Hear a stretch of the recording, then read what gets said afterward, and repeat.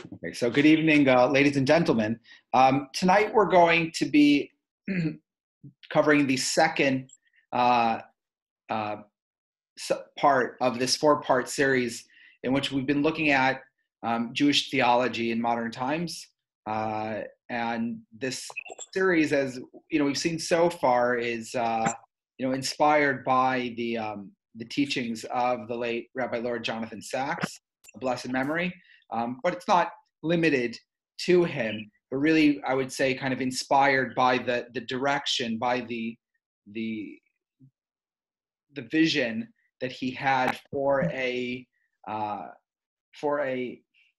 holistic Jewish theology that worked in concert with modern sensibilities, and how he really has created for us and left to us, bless him, he's left to us a great legacy, a basis upon which Jewish thought, I think, can continue for a very long time into the future in a way which really which resonates with the modern mind. And in a sense, I've heard this from other people. He's like, for some people, he's like saved orthodoxy. He's shown how orthodoxy, how traditional Jewish thought and practice actually can live in harmony with Western thinking and the Western world. And so he very much has done for us what Rambam did probably for Sephardic Jewry in the 12th century. And that is something remarkable and significant. And it's hard to compare anybody to Rambam, but in the sense that Rambam's teaching continue to inspire us, a millennia later, I think some of the things that Rabbi Sacks was able to articulate will be around for a very long time as well. And so what I hope is that as a result of this series, we'll be able to articulate some of those lasting messages or lasting ideas that Rabbi Sacks was able to articulate, and to understand kind of where he took traditional thought and shall we say, moved it forward in line, inspired by a tradition of thinking, perhaps a particular slice of the tradition, but really showed how to give it language and to give it meat, or kind of for how it can be meaningful to us. And we owe him a debt of gratitude that we will never be able to truly fulfill. So I'm just going to mute everyone for this. At a certain points, I'll pause. If people have questions or comments, then people can unmute themselves at that time. But this way we just don't get feedback from it.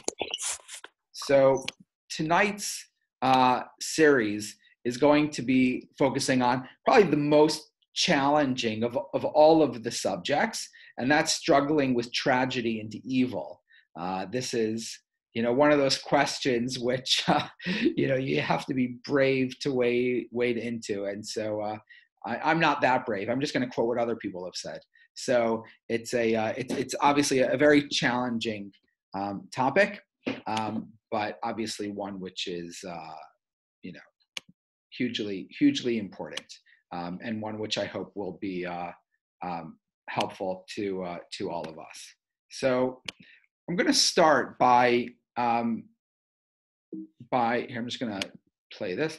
I'm going to start by looking at the following. This is over here. This is, I would say, the classic approach to the question, right? I'll just go back for a second. The classic approach to the question of why do bad things happen to good people, right? Because that's the question that people struggle with, right? About how exactly does this work in practice, right? This feeling of, why are bad things happening? Why do people suffer?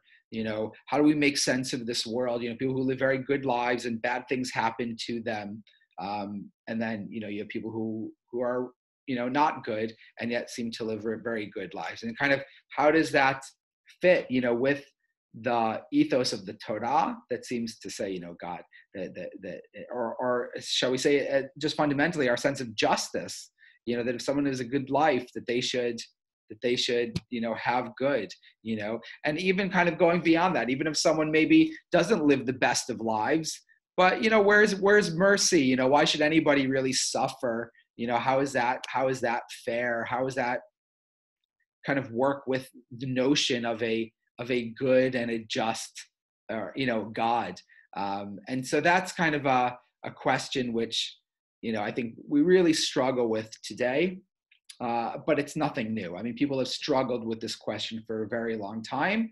And so one of the sources that I'd like to look at with all of you is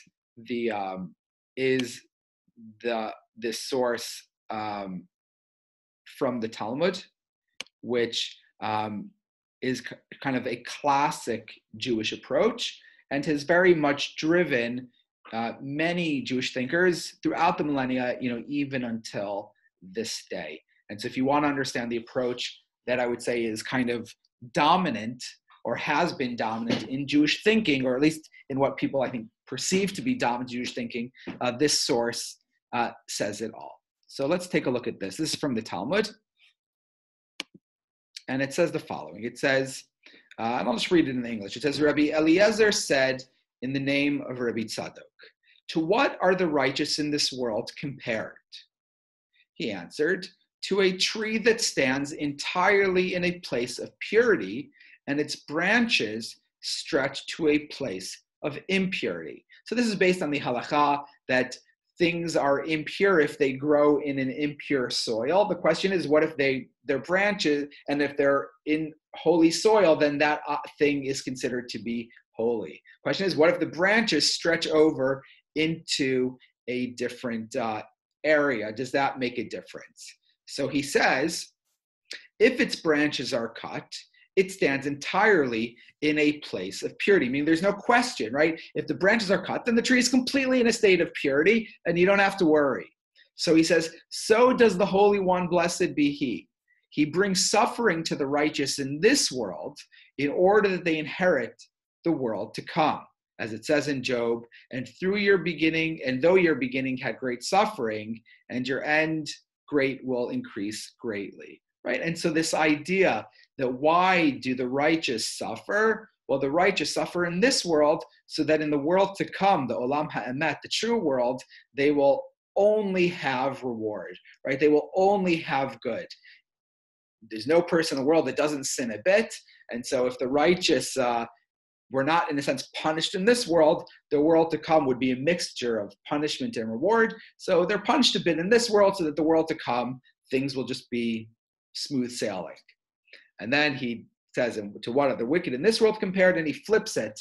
And he essentially says that it's the opposite, right? That in this world, the wicked prosper so that when they get to the world to come, they have no prosperity. There's no prosperity left for them to receive reward from, and they only will receive punishment in the world to come. So this is a very kind of stark way of thinking about things, and it relies on several principles. So maybe I'll just open up. What would those of you who are philosophers in the room say? What are the underpinnings of this teaching? Right? Any kind of what are the assumptions that this source is making? And it's making a number of assumptions. But isn't this very close to a Christian way of thinking? No. Care to elaborate, David? Please, let's just take one at a time. Well, this is that, we're not here in this world. The Christian way of thinking is always thinking about going forward in the next world, and they'll suffer in this world, but in the world to come, then they will, in a similar way to has been written here, they will have redemption and a wonderful life. So that, to me, sounds very, very similar to a Christian theologian's view.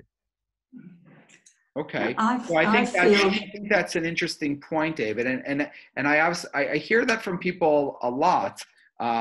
This idea of almost that somehow that I don't know if what you're saying is exactly this, but that somehow Judaism doesn't believe in a world after, or in a heaven or a hell, and I'm not sure where that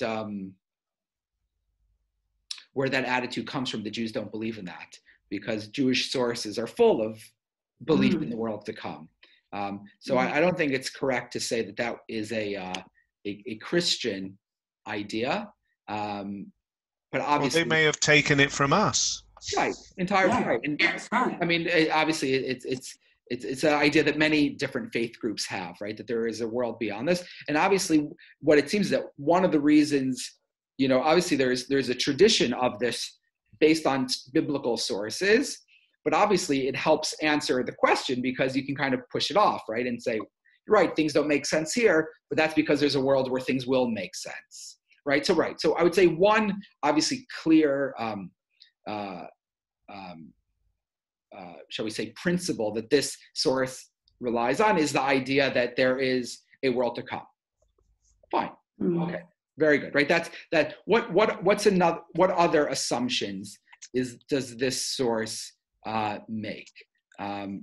Flora has her hand up. Yes. Well, I agree with the previous speaker. I think it's not the assumption, it's something very well known that we cannot get it. We may never receive a reward in this world. We may first of all, there are two things. Flora, I just want to tell you, I just want right now, just assumptions that this source is. I just want to analyze this text. The assumption is that you don't necessarily have an easy time in this world.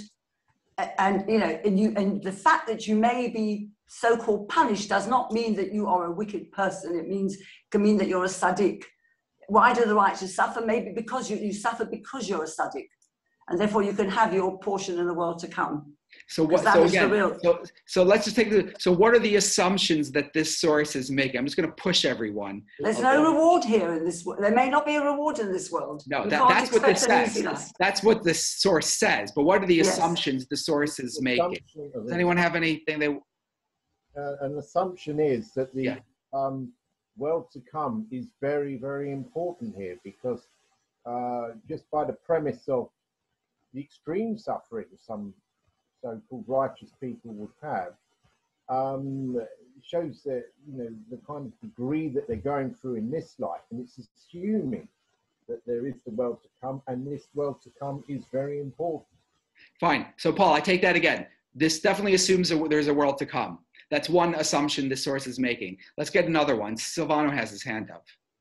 Silvano, you got to unmute though, please.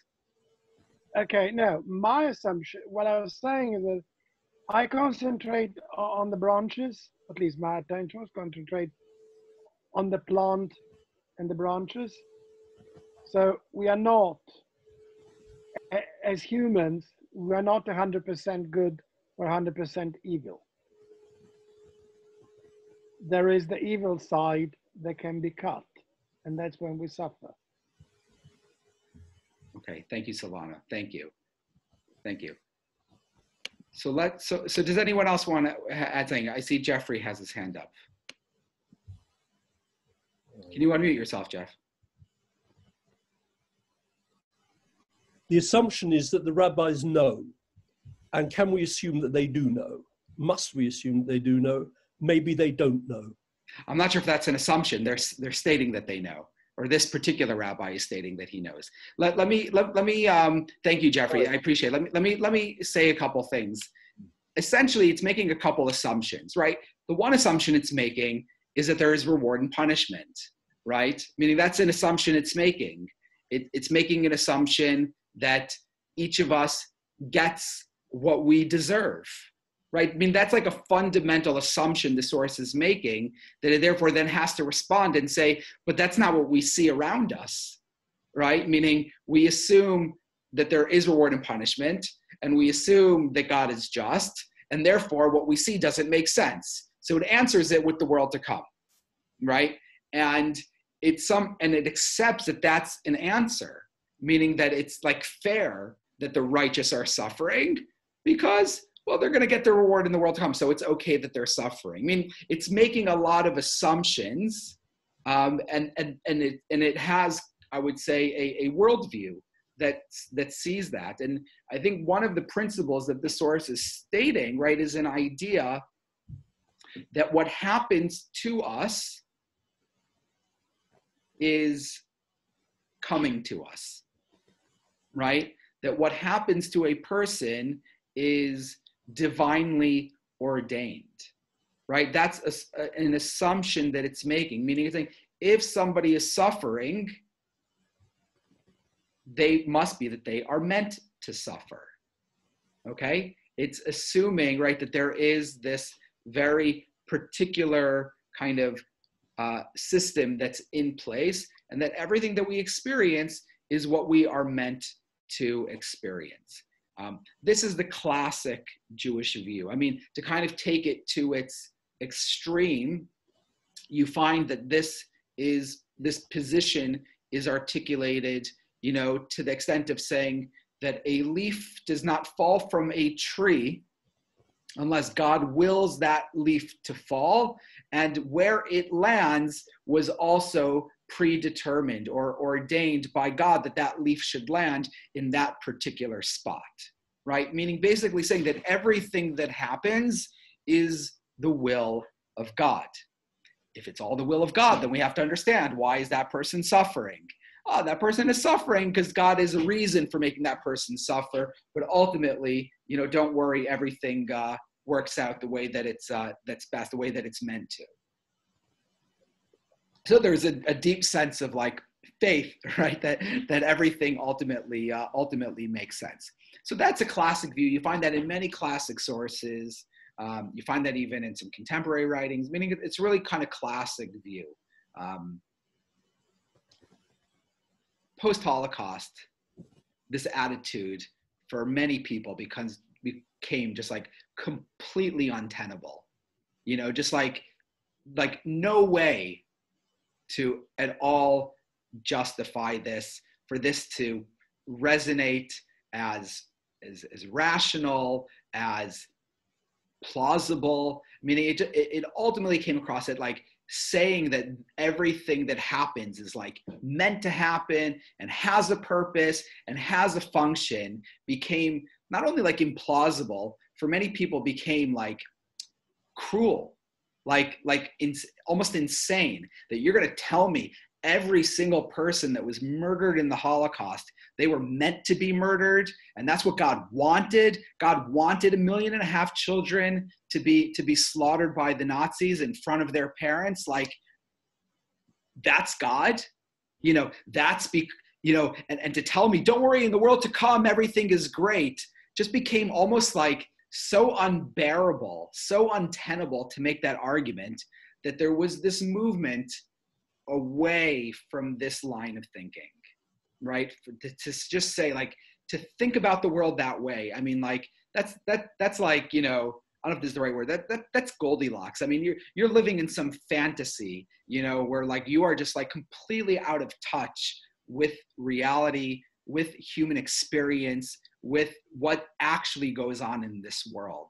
You know, and to say that every person, you know, that suffers was meant to suffer, and everyone that gets cancer is meant to get cancer. I mean, it's just like, you know, you can believe that if you want to, but like you're essentially like creating a false sense of reality to like give you a sense that your world makes sense.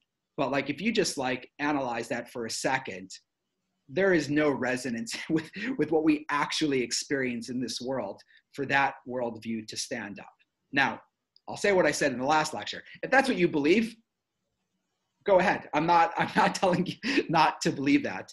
But what I'm going to show you is that thinkers in the past 75 years, you know, traditional Jewish thinkers who are kind of really thinking about these issues, seem to have kind of adjusted the way that they think about some of these sources, and have, in a sense, I would say, relied on other sources, right? And really turned away from what seems to be kind of this, I don't know, nice idea, wishful thinking, philosophy that just simply doesn't seem to fit with, their experience of the world. Certainly in a post-Holocaust era. So you really see a lot of this coming after the Holocaust. So what I'm going to do now is I'm going to share with you a video from Rabbi Sacks. Okay, so this is a part of a series that Rabbi Sacks did, dealing with kind of some major questions. Okay, so I'm going to pull up my screen again, and I'm going to show you a YouTube video. Okay. So let's take a look at this.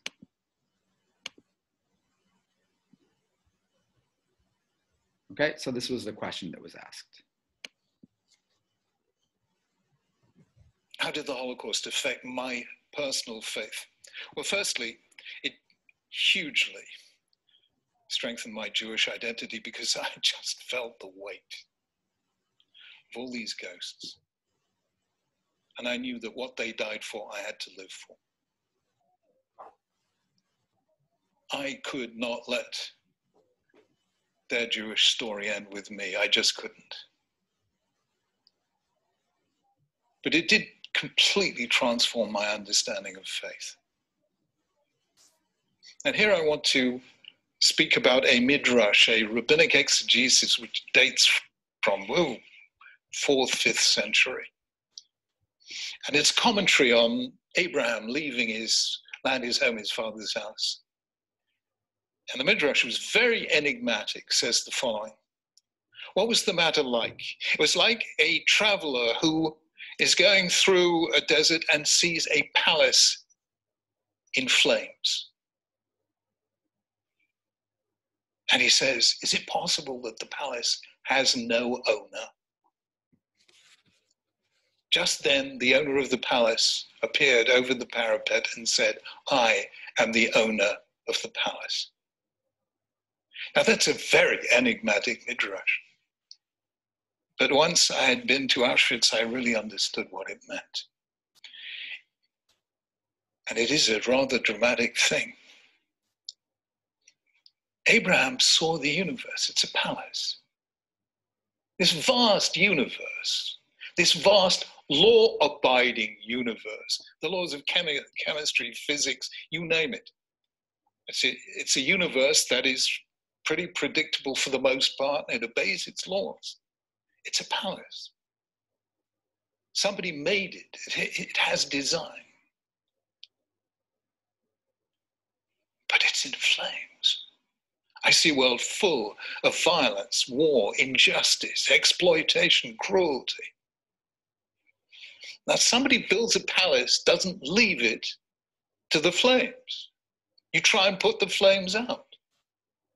So how can I understand that on the one hand, the universe is a palace, and on the other hand, people are ruining it and killing one another? And that's when God appears to Abraham and says, I'm the owner of the palace. I need you to help me put out the flames. I need you to help me put out the flames. God, who made the entire universe, can't put out the flames of violence and injustice.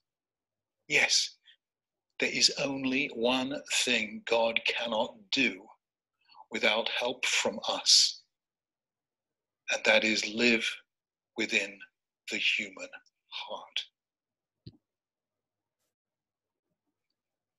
And that is what God was calling on Abraham to do. I need you to help me put out the flames, because I cannot do it myself without destroying this very thing I created, the only thing I created in my image, human beings with freedom of will. I can't take that away without taking everything human away.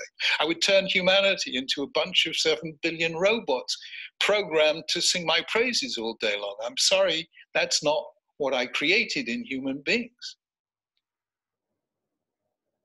And I suddenly realized that that is what makes Jewish faith very unusual. Most faith is born in a simple, consistent view of the universe. Judaism is born in cognitive dissonance.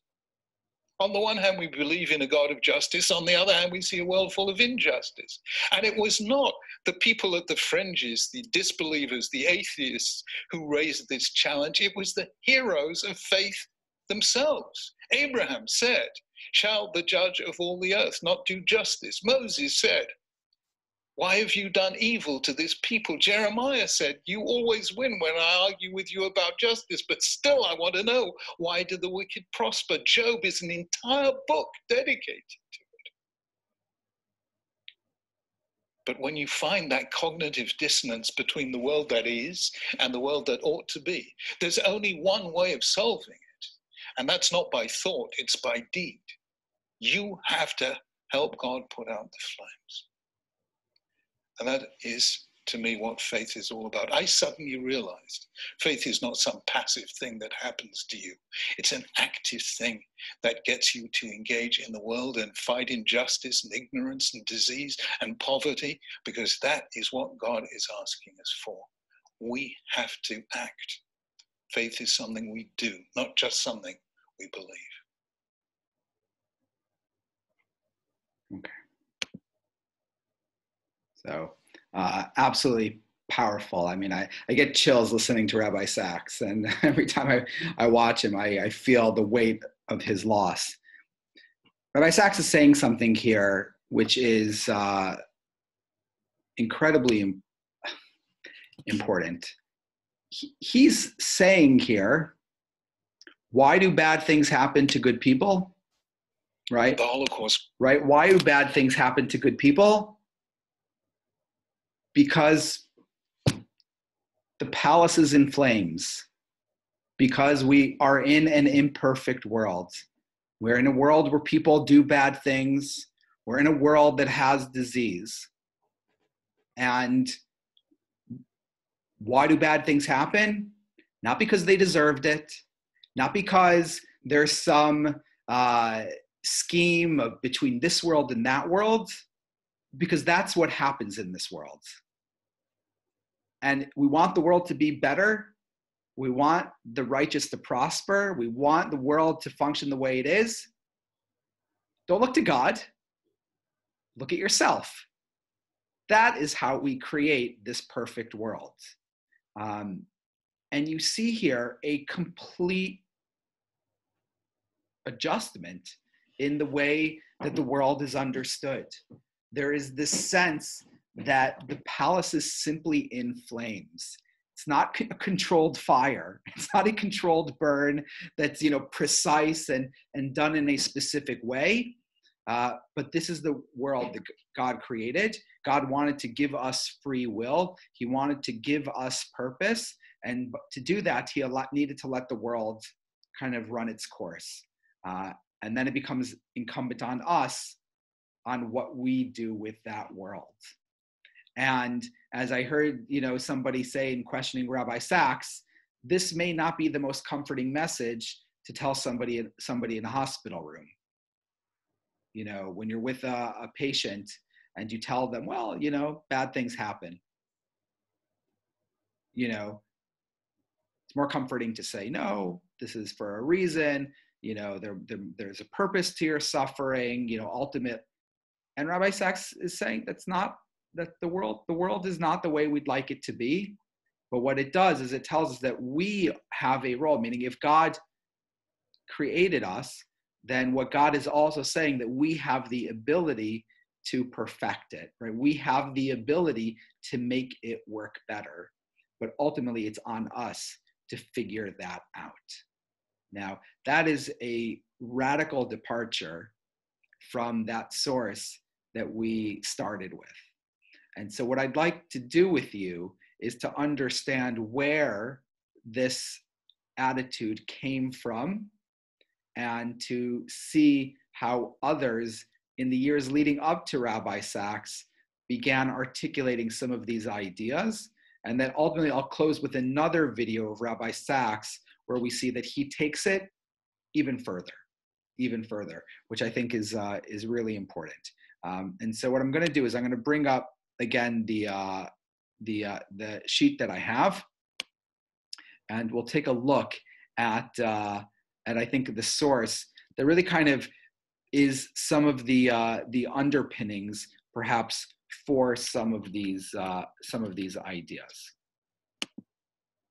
And so we're going to go back here. This next source is with, again, Gersonides. We saw him last time as a kind of, again, in the Maimonidean school of thought, and we'll see again a quite what might seem to some as a radical approach. And so this is what Gersonides, Rabbi Levi ben Gershom, wrote. And he says the following. He says, if we posit that he, meaning God, does extend his providence to human individuals, it would follow that we may attribute injustice to God on account of the imperfect order of events in matters of good and evil accruing to men, since it often occurs that the righteous suffer and the wicked prosper. And so Gersonides here says quite clearly that if we say hashgacha pratit, that there is, divine providence, then you have no choice but to say God is unjust. And he says, what he in essence is saying is, since we do not accept the fact that God is unjust, we must therefore say there is no hashgacha pratit, there is no individual divine providence.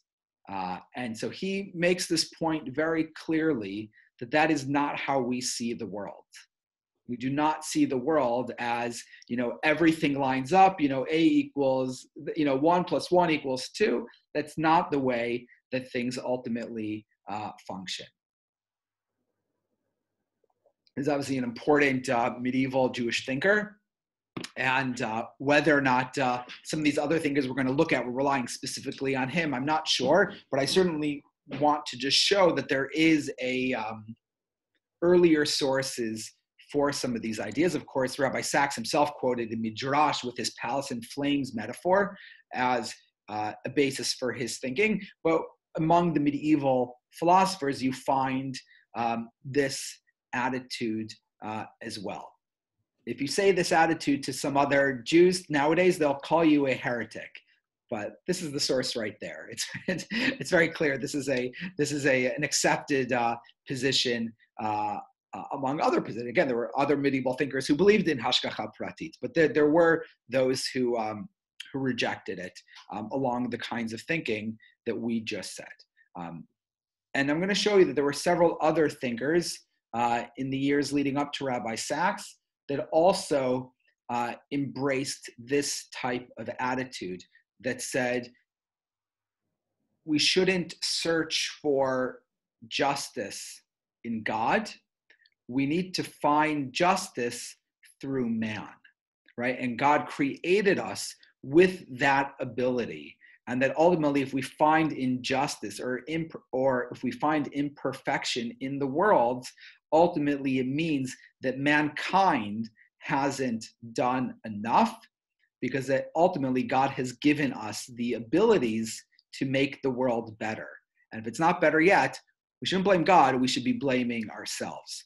And so I'm going to show you a quote from Rabbi Soloveitchik and also from the Lubavitcher Rebbe that seem to say both of these ideas. So this is both from a very rationalist and a Hasidic, where we'll see that a similar kind of approach, though both of them were Lithuanians. So, maybe it's part of the Lithuanian Jewish tradition as well.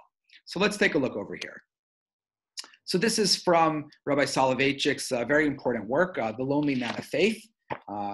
It's a very important work. If you haven't read it, it's not long. It's very hard to read, but I would recommend that you read it. It's a very one of the few things that he wrote.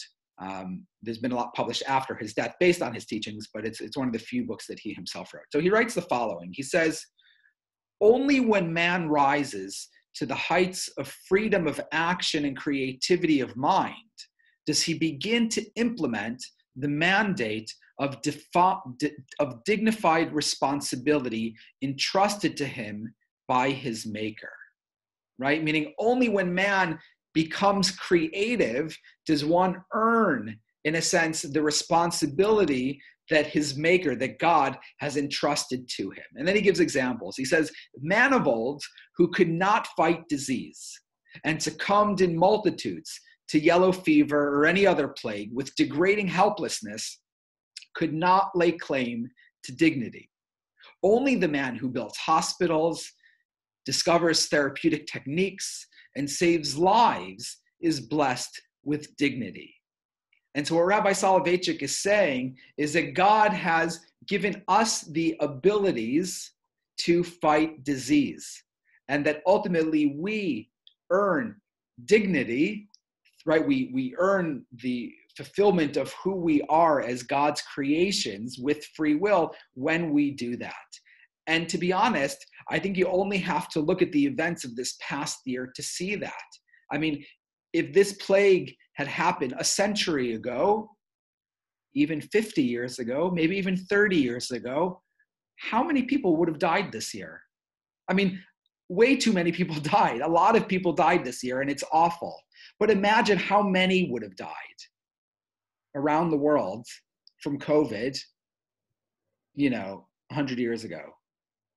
It's hard to even fathom what that would have been, right? But because of scientific ability, our understanding of how disease spreads, our ability to organize, the fact that we have internet that allowed us to communicate with each other, even meaning the world was maybe at a point where we were able to kind of not allow a plague to affect us the way it affected people in history because of it. And there's a level of dignity that comes from that. And so, what Rabbi Soloveitchik would say is that, the things happen in the world. God has enabled us to overcome those things. It's about us finding the ability to do that.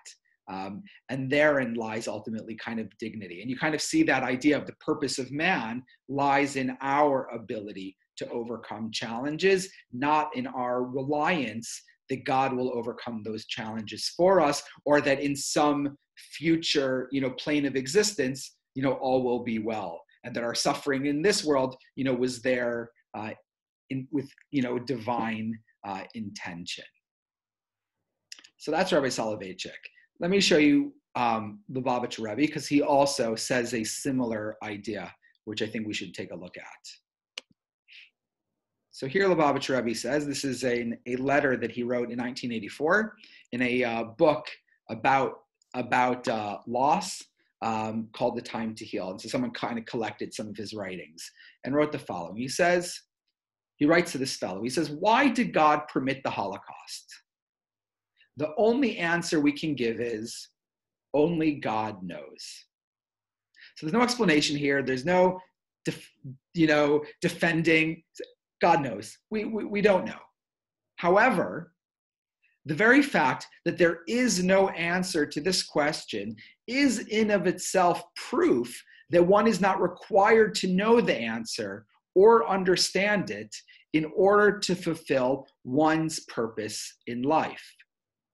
Despite the lack of satisfactory answer to the awesome and tremendous why, one can and must carry on a meaningful and productive life, promote justice and kindness in one's surroundings, and indeed help create a world where there should be no room for any Holocaust for any kind of man's inhumanity to man.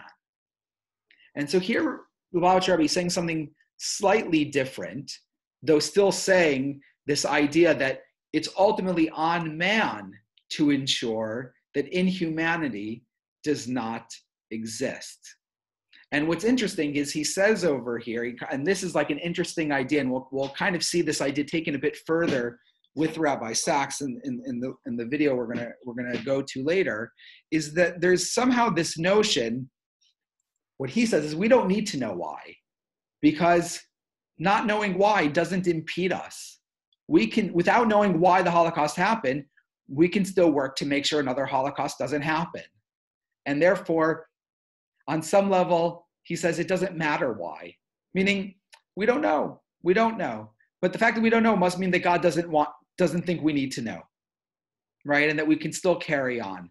And that again, you see this focus on not making some theological sense of things, but a focus on what can we do about it, right? How do we ensure that this doesn't happen? How can we live a meaningful life? How can we serve God? How can we do good in this world, right? That is what a person's focus should be. It shouldn't be why. It should be, what do we do with this? How do we move forward? And as some people said, we give meaning to things by the way we react to them. Doesn't explain why the Holocaust happened, but if we can ensure another one doesn't happen, then we've done something meaningful with that experience, at least. We've given meaning to it, right? That ultimately our focus has to always be on, what can I do, right? What can we do to make things better? So again, you see this idea repeated again, among a very influential, rabbi post-Holocaust, saying, let's just focus on what we can do. That's where our attention ultimately should be. And I'm just going to show one other source that I think is, again, maybe like indicating this approach from the Torah. And this is what I was saying earlier. We find this in this week's Parashah. We find this in this past week's Torah reading. It says towards the end of Ki Tisa, where Moshe asks God, Har'eni na et kivodecha. God, let me behold your glory, your presence, which some explain is him saying to God, God, let me understand your ways, right? Show me how the world functions. And some have explained that he was saying to God, why do the evil prosper? Why do the righteous suffer, right? That's what he was saying to God. Make sense of it. And God responded, Lo tuchal lirot et panai, ki lo yirani adam v'chai. He said, you cannot see my face, for man may not see me and live. And there's somewhere perhaps in this cryptic response, this idea that A, we are not meant to understand, and that somehow understanding undermines our ability to be mankind, because our purpose is to improve the world. Okay? Give some thought to that. Hold that in your mind. We're going to go back and look at one other clip from Rabbi Sacks that I think is picking up on this idea and taking it a bit further, and then we'll kind of unpack the different things that we've seen over here. So I'm going to open up YouTube again. I'm going to switch to a different video, and let's take a look at this video over here. Okay, so this was from a Q&A that Rabbi Sacks did over Zoom. So I imagine this is, I think, from the past year, to be honest. This video. I started off telling you about my parents, and it just comes to mind. I remember my father said to us that the last time he saw you, you remembered my mother had asked you a question, why do bad things happen to good people? And you said to my father, tell your wife, I still don't have an answer for her. I was wondering if you had any more insight. Yes, I do, actually. Oh.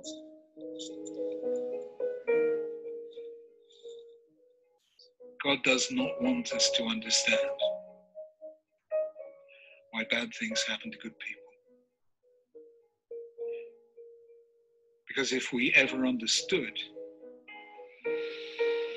we would be forced to accept that bad things happen to good people.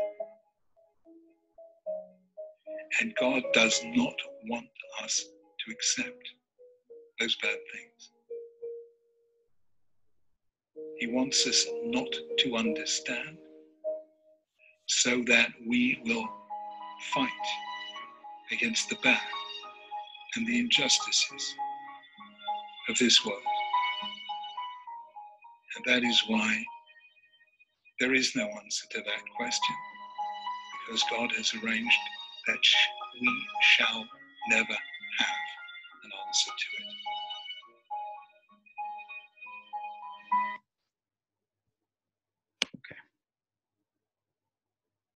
So Let's pull back. I mean, it's an absolutely powerful message that he gives over there, right? And just to summarize, he says, not we don't know.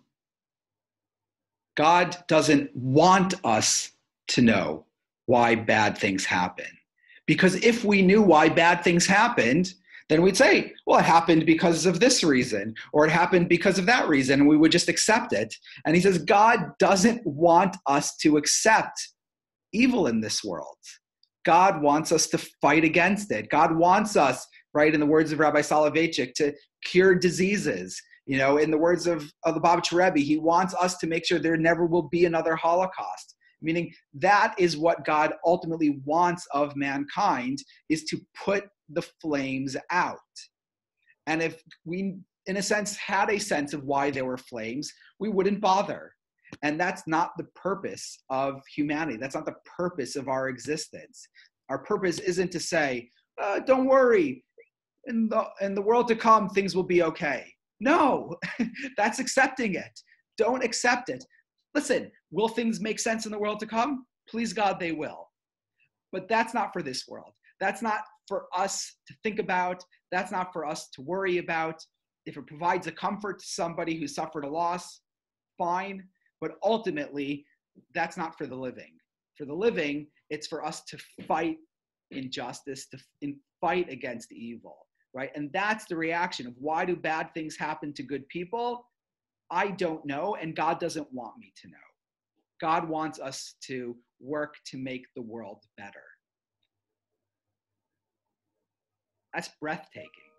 I mean, that is a profoundly inspiring, and I would say inspired worldview. I mean, that is Rabbi Sacks taking, medieval sources that perhaps reject, divine providence. That's, him drawing on the writings of Rabbi Soloveitchik and the Lubavitcher Rebbe, and maybe him drawing on that verse of Lo Yirani Adam V'chai, if man sees me, he cannot live, meaning that God does not want us to see him. God does not want us to understand him. God wants us to fight. And that's really, I think, Rabbi Sacks taking, these post-Holocaust rethinking of things and just pushing it a bit further, of saying God wants us to improve the world. That's a trick. Therefore, God doesn't want us to know why things happen, because then would be the impetus for us to make the world into a better place. I think that's absolutely beautiful. I mean, it's a I don't know. Again, I get the chills when I listen to him. But that's, I think, Rabbi Sacks really taking a fresh and a 21st century kind of reflection on a classical question, on presenting an approach which is still in tune with classical Jewish sources, though clearly distancing from other classical Jewish sources, to present a worldview which is, I think, can sit more at peace with a modern mind that's unwilling to just accept, that all these things that we see happen are predetermined or are for a specific reason, but actually to say that, the purpose is to empower us, to inspire us, to improve the world, to better the world, to do good with our lives. And that when we see injustice, don't sit there and ponder why. There's no answer. But not only is there no answer, God doesn't want us to know an answer, because God wants us to act. God wants us to do. God wants us to make the world into a better place. That is I think, a very modern and very fresh approach, and I think an attitude that that suits the Jewish world well, and I think inspires us a great deal. I'm going to pause here and just see if anyone has any questions, anything that they would like to to reflect back based on this teaching. But what I hope you've gained from this is seeing how Rabbi Sacks has done something different from some classical sources, but also to kind of see that he's part of a trend that's been happening, but just seeing how he kind of like pushed it a bit further, how he just kind of like, he tied it up in a bow so that it like actually kind of all fits together. And I think presents a view, which again, up to you ultimately to take it or leave it, but that I think is a something that one can hold and carry forward. Okay, yes, Jeff. Please unmute yourself. Rabbi, I've already spoken, so if there's somebody else that wants to speak, but I profoundly disagree. I know that Jews are allowed to disagree with the Almighty, but if one's allowed to disagree with Rabbi Sacks, Rabbi Soloveitchik, the Lubavitcher, and possibly even Rabbi Morris, I'm afraid I do, because I don't buy this at all. But we're reaching the end, and maybe it's something we ought to do next week, I don't know. But if you want, I will just say a word or two. Well, what I will say, Jeff, and I appreciate you saying that, is, as I started with, my goal is not to make anybody believe one thing or another. I'm simply attempting to share an approach that's been kind of a modern Jewish approach. If it doesn't resonate with you, that's fine. That's okay. That's absolutely all right. Very briefly, Rabbi, all of you, all the rabbis are all universalist. And they look at the global world, a world where Jews are all over the world. In my view, the God of the Jewish people is a particular God, a tribal God, a God of the Torah, which is very much a God of his people. And I believe that the Almighty was not with his people in the Holocaust, but was very much with his people in the establishment of the return to the Jewish land. And my whole philosophy is based on that. That's enough. Thank you. Thank you, Jeffrey. Thank you. Silvano. Can I ask? Sorry. The thing that I find difficult to accept, if you excuse the repetition, is that acceptance means appeasance. In other words, that understanding means appeasance. If I understand, I should stop fighting it. This is the bit that I have a problem with. I think what he's saying is that, in a sense, if there's a reason why something bad has happened, so then there's like a divine reason for it. You know, either because, oh, this person needs to suffer in this world, so that in the world to come, they only receive reward. So if there was like a reason why someone had to suffer for a purpose, then in a sense, why should you fight against it? It has a purpose. It has a function. I think that's his thinking. Yes, Flora. No, I'm just interested in what Jeffrey says, because I think that, without reading the sources, the next thing I wanted to say to you was man's inhumanity to man, and it's for us to put the world right. And I know this kitissa, I was thinking about it coming up. To me, it's blatantly obvious. We don't even need, I'm a believer, and I think what Rabbi Sacks, he was my teacher for 6 years, it is very amazing and so radical in a sense, but it's not really, because he's the Rambam in his 13 Principles of Faith. He's saying that when he's talking about Hashem being an omniscient, in other words, he's giving us free will. So if we've got free will, we're responsible, we're accountable. And this is how we can explain the Holocaust. I mean, I'm giving you a very simple explanation without, if I knew nothing, and I don't know that much about philosophy and theology, but that's how I always felt. It's man's inhumanity to man.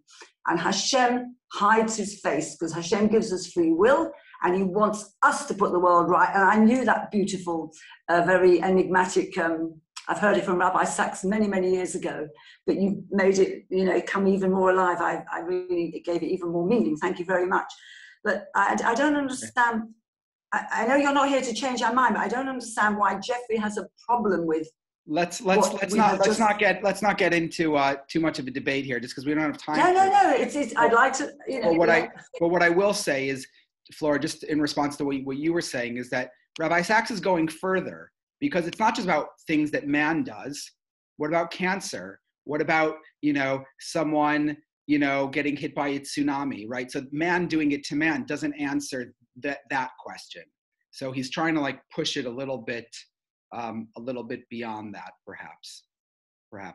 Does anybody else have any, Flora, I would like just pause that, see if anybody else has anything else they'd like to add, just because we're going to have to end in a couple minutes. So thank you, Flora, for your comments. Does anybody else have anything they'd like to reflect back?